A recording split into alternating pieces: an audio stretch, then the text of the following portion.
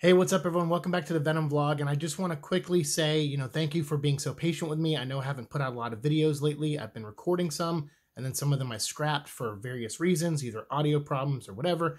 I got to get some new equipment at some point, but right now I'm focusing on Ace, our rescue dog that we rescued about 18 months ago. We found out that he has cancer, and it's in his urinary tract, in his kidneys, and in his prostate, and there's no cure for it. So we're just trying to spend a lot of time with him, take some photos, take some videos, take him to the beach on some adventures. So we're doing things like that, to spend time with him before we have to make a really tough decision and before things get really bad for him. So I appreciate you waiting, and I'm not trying to open this on a downer. I just want to update you guys on everything that's been going on, and that's the major thing in my life that's been going on, apart from, switching and all that stuff and balancing everything. So thank you so much and enjoy the episode. We are Venom. In today's episode, I want to talk about Arcbound. This is a new comic book that was announced at New York Comic Con, which was really cool. Tom Hardy's involved as a creative collaborator on this with Scott Snyder, famous for his Batman run and a lot of other great stuff he's done. And then we also have Frank Thierry, who I'm a huge fan of, so I was really excited to see his name on this project. And then we have Ryan Smallman, who's doing the artwork on this, and all the art I've seen so far has been tremendous. So I'm really interested in this. It's a big collaboration between these four gentlemen and some other parties and stuff, and they created this Arcbound universe. And you can follow them. There's their Instagram account. There's their Twitter or X account. Follow them, check them out. They don't have a ton of followers right now, but I know it's going to grow, and it's going to, as it spreads and as the word gets out there, and I want to try to help spread the word because this seems kind of neat. It's kind of an amalgam of a bunch of cool little, sci-fi ideas that I like and kind of all rolled into one. So we're going to go over a little bit of stuff, but I don't want to give away too much. I want to encourage you to go check out the website and some of the other places I'm going to mention here. I'm going to put links down below, so please go follow them on social media so you can get updates directly from Arcbound. Follow the people that are involved with this. Follow Tom, follow Scott, Frank, Ryan, everyone. And then also check out some of the stuff that I show on, on this episode, but then link to other channels. So please go check that stuff out too, because they're spreading the word. I want to help spread the word. And I want to, raise more, put more eyes on this if I can, try to get out there as much as I can with the small reach that I have.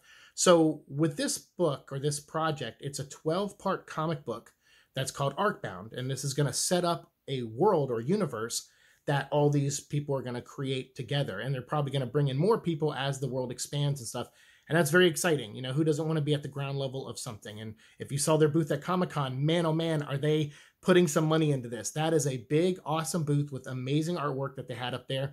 And they also have a website that is very, very cool. I'm going to show off some footage here from the website where you can move around the spaceship and click, different screens and stuff and learn about the characters. You have Kai, who I think is based kind of on Tom Hardy and is like a commander type guy who's essentially a Spartan or stormtrooper, if you want to call him that, like Halo, like Master Chief. He's like a total badass, and he's loyal to this empire called Xenotech. And then, of course, Xenotech may not be as righteous or whatever as they say they are, and there's a group called the Shadows or something going on behind the scenes. Kind of reminds me of the Court of Owls or Illuminati type stuff. And they're after this, fuel source called chromium, which you can use for fuel and other things. So that kind of reminded me of Spice a little bit from Dune. So it has a lot of these cool elements all tied together. And then Kai is kind of our catalyst into this story, where it seems like he may be falling away from, his belief structure and his, his devoutness to this Xenotech corporation or group. So you have him, you have Xander, War, Grush, Lyra, I might be mispronouncing some of these because I haven't heard them said out loud yet. So if you need to correct me, please do it in the comments down below. And I think Lyra is a character that is with Kai, like they're romantically involved, and they, have dedicated themselves to this organization or this, this belief system, Xenotech, whoever they are, this empire. They're kind of dedicated to them, and this kind of splits them a little bit because she's still devout to them, but she really loves Kai, and Kai loves her, obviously, but he doesn't want to be part of this empire anymore after he learns about some things. So really cool. That's kind of a neat twist to throw in there. Maybe a little Romeo and Juliet. Well, not really, I guess, Romeo and Juliet, but I mean, we've seen other spy movies and stuff like that do things like this, but seeing it all pulled together, I'm interested, especially with the talent involved. I'm really interested in checking this out. And then they have to face off against this Dr. Zahn guy, who I'm sure there's other things. Like I know War seems to be like this robot thing that can annihilate almost any threat that comes to the Empire. So that might be, an obstacle that Kai and his team have to get over when he turns against them. But then Dr. Zahn was someone who was like exiled from the Empire, or, the planet, because it's like a dystopian future and stuff. So Dr. Zahn was exiled, and he's going to come back into the story, I guess, in a big way. So yeah, check out the website, check out some of the photos I'll put up here. I found on the Arcbound Twitter account or X account that has the booth and the panel and stuff. So or they had panel information because they had a panel there and I didn't get to see it. I haven't seen any footage of it, but I did catch this footage. I'll just show a few seconds of it from Bada Boom Podcast. And I want to give them a big shout out because they had some of the cleanest footage that I've seen of that booth. So I don't know what he was shooting with, but it came out really great. I loved your footage. So there's a few seconds of it. I hope you enjoyed that. But if you want to see the full 2-minute video that Bada Boom posted, and they're short, I'm going to put a link to their channel down below. Subscribe to them and check out that video. It is really, really cool. You see Tom signing autographs along with Scott and everybody, and Frank and Ryan. They had 5 variant covers for an ash can, which is like a small version of the comic. There was regular printed ones and metal printed ones. So again, they're sinking a little bit of money into this to kind of get this started here. And then they're going to launch a Kickstarter, which I'll talk about here in a second, very soon, to kind of help, I guess, recoup some of that spending, I imagine, because it looks like they spent quite a bit, but then also to pay them to, finish the series and everything. So I'm on board. I think it's cool. When the Kickstarter comes out, I'll probably back it for sure.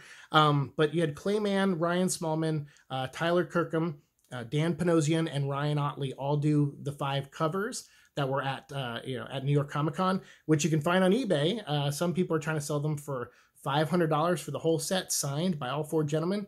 That's actually a pretty good deal. But then there's some people that are trying to sell them for like $100 a piece, not signed. There's the metal ones that people are trying to sell for $2,000 that are signed.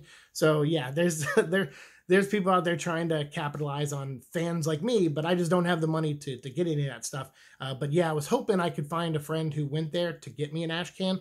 But unfortunately, I knew some people that went, but they were all working. And I'm like, yeah, I'm not going to ask you to leave your booth or something to go get a comic book from me that could take you all day to get, because lines and, everything like that. So, maybe I'll buy one on eBay at some point, but not while they're $100 or $500. But this is going to launch in the spring of next year of 2024. Like I said, there's a Kickstarter that's coming out. It's on their website, and they said coming soon. So I imagine that's how they're going to fund most of this series, and maybe at least the first 6 issues, and see how it does. And if it does great, they go for the next 6. And then they're going to release it independently outside of that, maybe in comic stores through some distributor, or maybe they'll distribute it themselves. We'll see. But they have a good team. The website, you can sign up for their newsletter to get more information. You can follow them on social media. Like I said, I'll put the links to that down below. And yeah, it's just really cool. And I'm into this. It looks like a neat concept. Like I said, it looks like an amalgam of a lot of things I like. And for that reason alone, plus Tom's involved, and Scott and everybody, and Frank, especially Frank. I love Frank. So for me, I'm on board with this. I'm going to definitely check it out. And when it comes out, I'll get the Kickstarter. When it comes in the mail, I'll do an unboxing. We'll do a whole little side show where we just focus on the Arcbound universe and kind of see where it goes from here. But I'm going to have this as a Venom vlog episode, because sometimes we talk about things that Tom does outside of the Venom movies on this show as well. And this is one of them. And speaking of which, the SAG-AFTRA strike is still going on. So Venom movie does not look like it's going to come out at the original date for next year. So I imagine at some point we'll hear about a pushback for that.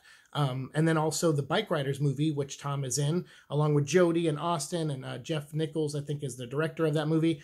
This whole Norman Reedus is in it, and Michael Shannon. Looks awesome. It's based on a true story, I think, or loosely based on a true story. And it was supposed to come out in August, and they pushed it back to December, and now it's taken off the block right now, and they don't know when they're going to release it. So just be patient. We'll have some stuff soon, I'm sure, with Tom in it. But for now, starting tomorrow, we're just going to be doing Spider-Man 2 video game playthroughs with Venom in it. Obviously, it's going to be a different Venom than the one you're used to. I've been holding some secrets for a while now, so we'll finally get to talk about them as we play the game. So if you want to hang out with us live, I would say come over to my Twitch channel and talk with us there as we play through the game. And then, for the rest of you, I'll edit those into smaller chunks, and I'll put them up here on the channel for Venom vlog episodes. And those will probably make up the next, 15, 20 Venom vlog episodes. And comic book wise, I'll let everything else just kind of fall on the wayside. I'll stack up some books, get them all ready, and then I'll just do, group reviews after we finish Spider-Man 2. I think that's the best way I can handle it. And then after that, no more comics. Hopefully the SAG strike ends and we get movie news at that point, and everyone's settling in and getting back to work, and like I said, providing for their families and stuff. And then we'll talk about anything we hear from that point on, and that's what the focus of the Venom vlog will be. After the new year will just be about Venom 3 news, and that's pretty much it. We won't talk about comics or merchandise or any of that stuff anymore. So yeah, so thank you guys so much, and that's just to give me more time to do Siike at night, and then also probably some recovery time with Ace, because after we make some tough decisions coming up, I'm going to probably need some time to disconnect again, like with Echo when that happens. So I appreciate again all your support, all your patience with me, and we will have more episodes to you very soon, including tomorrow over on Twitch. So we'll see you guys there. Thanks for watching the show, and make sure you follow Arcbound. I can't wait for more information to come out on this, and I will share it with you guys when it does. Thanks so much. See you in the future. Peace.